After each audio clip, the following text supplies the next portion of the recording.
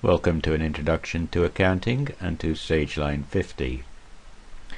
In this podcast we are going to look at a sales order for inventory, and we are going to then allocate the stock, dispatch it, and go to the posting of invoices. So we will start by creating a new sales order, and we need now to have a customer, so we're going to select Hildegard.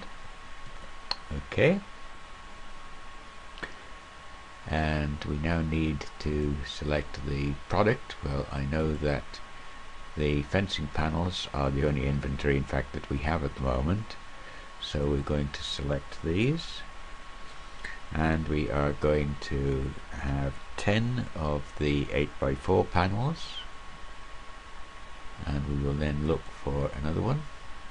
Here we are. Let's go down and select some 8x6 panels. Okay, and we will select 10 of the 8x6 panels as well. So we now have a total of £323.40 on this order. So we're going to complete the order, or we're going to save the order first. Close the screen here, and we've created a sales order, so we now have to allocate the stock. So we're going to select Hildegard's order, and we're going to allocate the stock. So we're allocating all the stock to the selected orders. Yes, we are. And we are now going to dispatch the stock. We'll print that later. So it now says that our order is complete.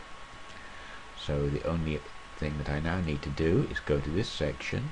Let's pull it down, you can see it, which was print invoices, and I select the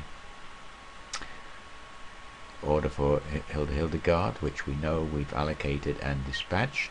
And if I update this and preview it, it means I'm going to be posting it. Let's wait for the screen to come on. That will tell us how the ledgers have been updated. I can close that off, and you can see now it says that I have posted the invoice. I have not, of course, printed it. So I should have selected first to just make sure I print that one.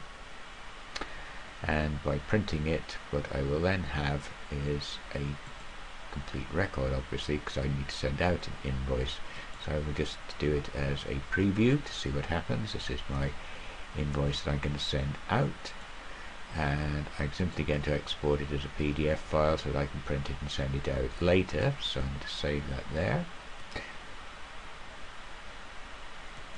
I close it now, close that screen now, and I look, my sales order number 11 has been invoiced. It's been invoiced to Hildegard. The order has been printed, and the details have been posted. So that basically is sales order processing for items that we have in inventory. Thank you.